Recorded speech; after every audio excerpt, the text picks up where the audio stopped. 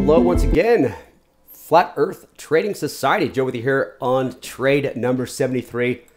Update for you. This is MED. We have an exit. This one was stopped out. Let's take a look at our results. This was put on the 28th of March. It was long, 288 shares at 38.48.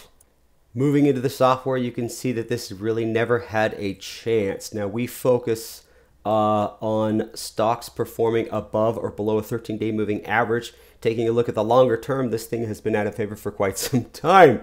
So it was a difficult pill for me to swallow, but we follow our rules based on random selection.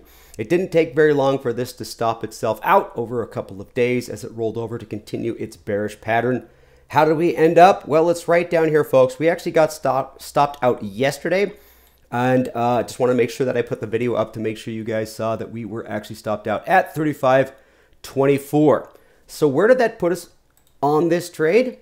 Well, it was an overall loss. 38.48 was our entry, exit at 35.24, about 8.5%, just shy of 8.5% or $933. We will put this in the books and move on to our next trade. And thanks for joining me, folks. We'll talk to you next time.